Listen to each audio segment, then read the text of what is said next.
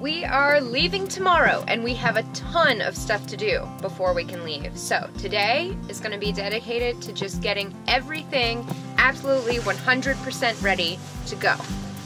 And I'm really excited. I believe it was Mark Mayhem who, sorry if I pronounced your name wrong, who suggested that we get one of these egg cookers called Cuisinart Egg Central. And so just so that we can have like quick snacks and quick protein while we're out, I'm going to be hard boiling about 24 eggs right now. And it's super easy. I just filled, using the measuring cup here, I filled it to the hard boil point in here, in the bottom. And now, I put this little doohickey on here. Once I've rinsed the eggs, they can all go in there.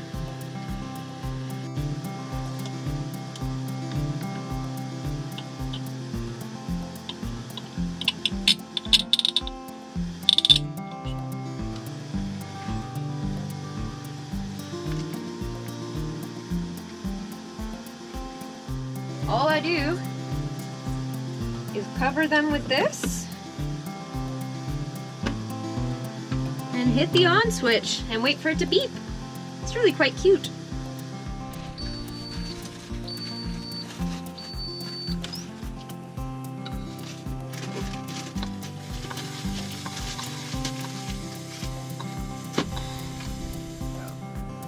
We only got one crack this time, which is awesome. I'm just putting them in ice water now so that they cool down and stop cooking, and it makes it a lot easier to peel them later.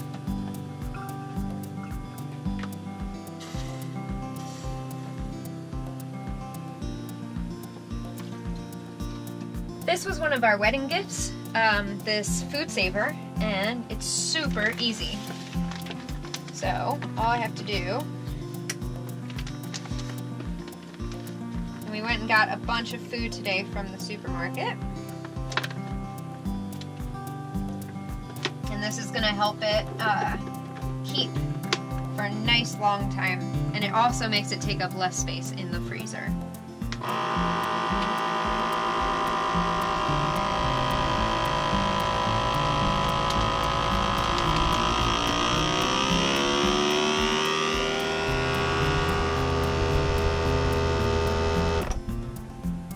Wait for it to seal. And you have your vacuum packed meat. Yay. There you go.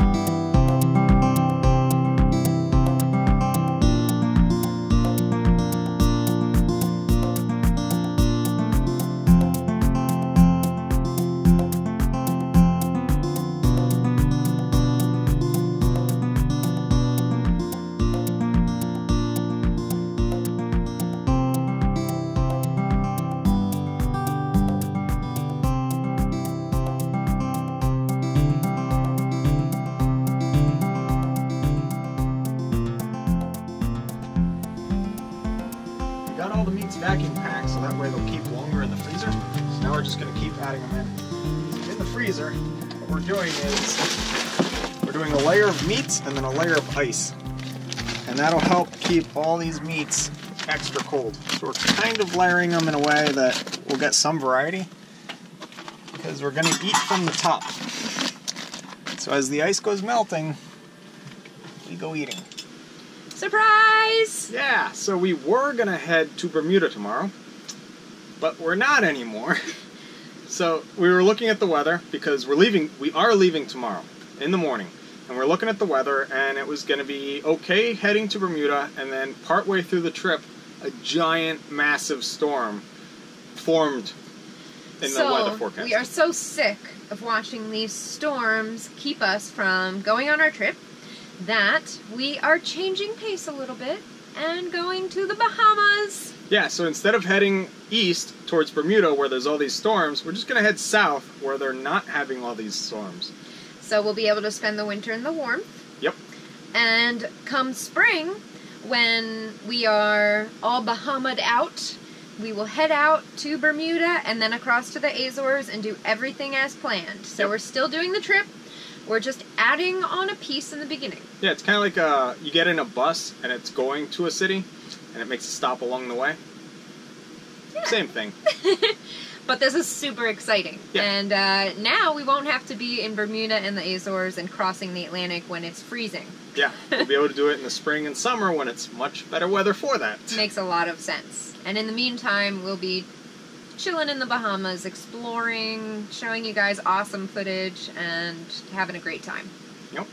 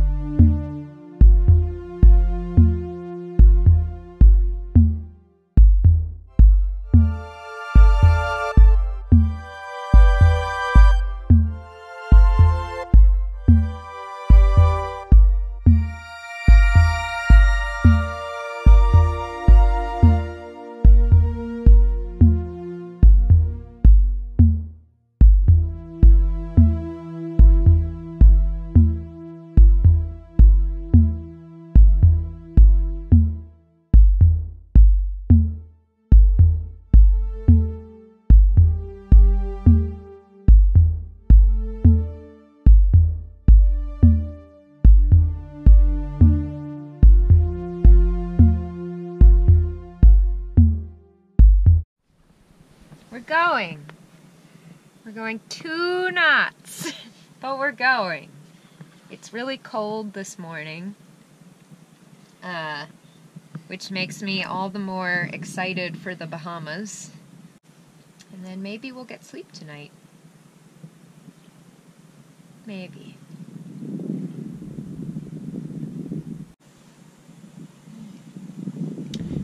I don't know why, but I haven't been sleeping for the past like 4 or 5 nights. It's not nerves, it's not anxiety, I don't know what it is. It's one of those things where your mind just races all night. You're just lying there, eyes wide open. So, it's been frustrating, but maybe now that we're actually going, I'll get some sleep. Who knows what was causing it? So I haven't been sleeping much either lately, but my reason is, so we were here, there was really nothing to do, so we'd end up watching movies till late, and then in the morning, we'd sleep in to get our 8 hours of sleep. So our schedule kind of got off, and then as we were getting close to the date that we were going to depart, I was really nervous because I was looking at the weather and I was worried that we were going to get caught in something horrible on our way to Bermuda. So I was really stressed out with that. And then we changed our plan, now we're heading to the Bahamas.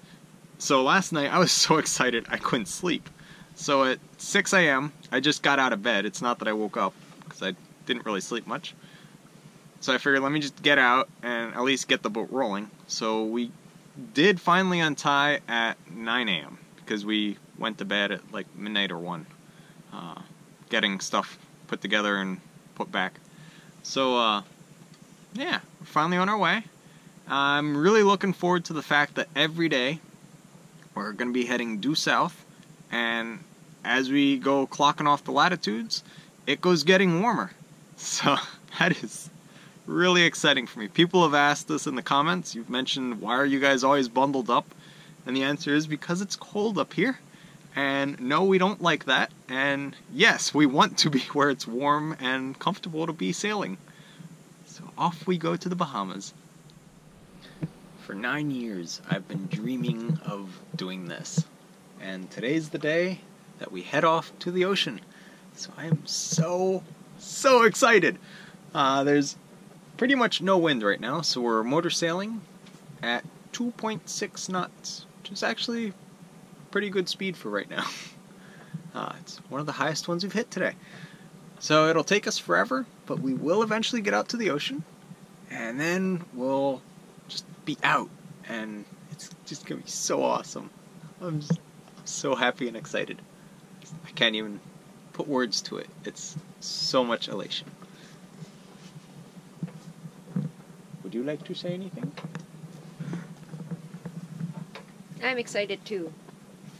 Right now I'm reading because there's nothing going on.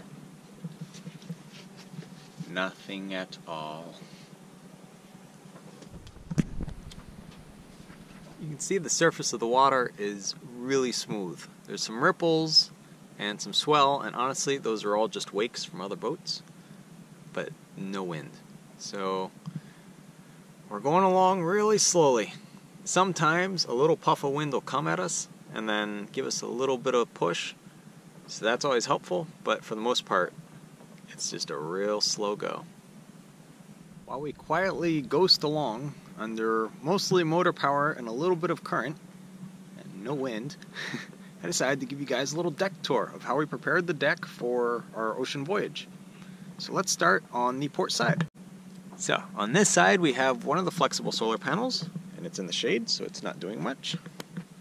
And then further forward we have my bike, which is tied to the flag halyards, hoping that it doesn't go overboard. And if it does, there's a little line to it so we can retrieve it.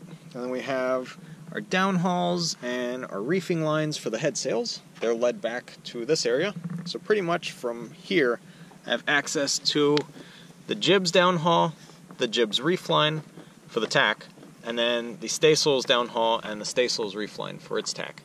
So with those guys we can reef from back here at the mast where the winches are, and we don't actually have to go up to the forepeak. So we have some extra diesel that some neighbors that we had picked up in the Indian Ocean and weren't going to be using for a while because their boat's going up on the hard, so they gave us 20 liters of diesel. So we're carrying it simply to use in the heater at some point when we need it. And then we also have one of our inflatable fenders, the only one we carry, and it's simply there in case we need to throw one fast because it weighs nothing, so it's easy to manage. And we have one of the super awesome but very heavy rope fenders that we have, along with this giant sculling oar that I made, which serves as an emergency tiller and pretty much nothing else. And then we have our fisherman's anchor, which is for rocks or weeds, because that's where it excels best, where other anchors don't do so well in those conditions. And then up here we have the bow. So the anchor, I pulled it up all the way, that way it wouldn't slosh around, because we're not going to be anchoring anytime soon. And it's got a little bit of Chesapeake mud to come with us. Now let's look at the other side. So we have two dock lines that I haven't put away yet, and another rope fender. And then over here we have our grill for cooking. And then this is Maddie's bike in a bag. So I put Maddie's bike inside its bag, that way it doesn't get as exposed to salt, so hopefully it doesn't rust as much. And I tied the bag to the lifeline, so if in case it gets blown overboard, we can hopefully retrieve it. And then this is an inflatable raft that my dad gave me, so in case we need to get a dinghy out and for whatever reason we don't want to have to untie this behemoth and flip them, we don't have to. And then this is our storm trysail. We call him PJ because it's our boat's pajamas. We put him up at night when we heave to.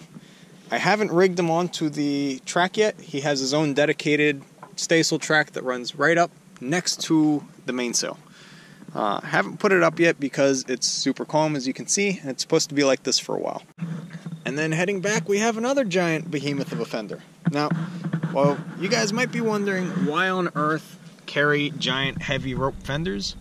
If you look here, you can see that it's pretty flattened out and there's just a little bit of wear on it. This is after a couple weeks of pounding into a piling.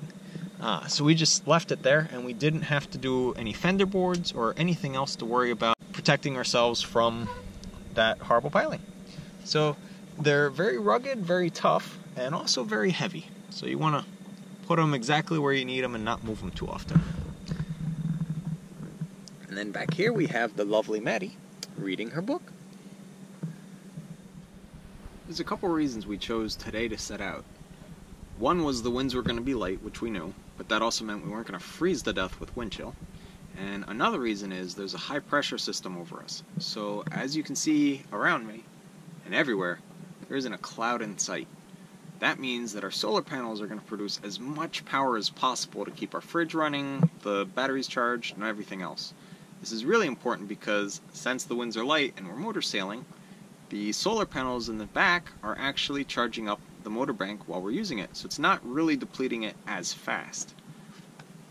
So it all adds up to giving us the ability to motor sail out of here and know that we'll be able to recharge the batteries in a couple days simply by not using the motor anymore and letting the solar panels do their thing. And then when the wind picks up again, we'll be sailing and the prop will start spinning and regen and give us power that way as well. So it's pretty slow, but we knew what we were getting ourselves into, and we chose this way to avoid freezing to death. As we sit out here with no wind, as we slowly motor with the current at a speed of 3.5 knots over ground, I'm going to take this opportunity to rig up our storm trysail. So it runs on its own independent track here, and I'm going to get everything set up so that way, should we need it, which I highly doubt we'll need it today with these conditions, all we have to do is raise its halyard and up it goes.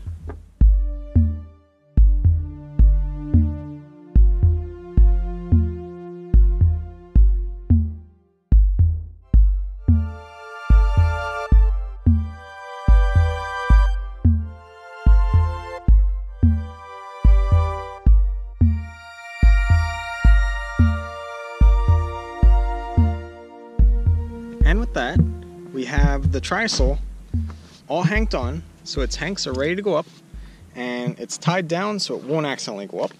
And then the sheets are attached, and a really nice thing about having this hull upside down, there's 2 ridges, so we can keep one set of sheets and the other set. So when we actually rig it, what we do is we actually run one sheet down to one side, and then the other sheet goes over the boom and to the other side. And then that's it. You drop the main, and then you hoist the trysail up its own track, and you're sailing on the trysail.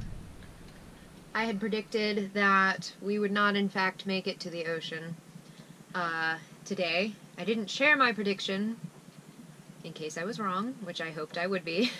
But she was right. But I was right. Yeah. There was no wind. No wind at all. We ended up sailing a total of like 20 some miles and making 16 miles south. So not much. We needed to do, or we still have another 16 miles to go to get out of here. So tomorrow we'll get out because we have all day. So now we're gonna eat some dinner and go to bed and go to sleep very early because we're tired. Next time on Sailing Wisdom, we finally go under the Bay Bridge and out into the ocean, where we are immediately greeted by dolphins. And later on, we eat some corn. Thanks so much for watching, and we hope that you will like this video and subscribe to our channel for updates on our adventures. And when you subscribe, make sure you click on the little bell. That way you'll get notifications as soon as the next video is uploaded. Thank you so much!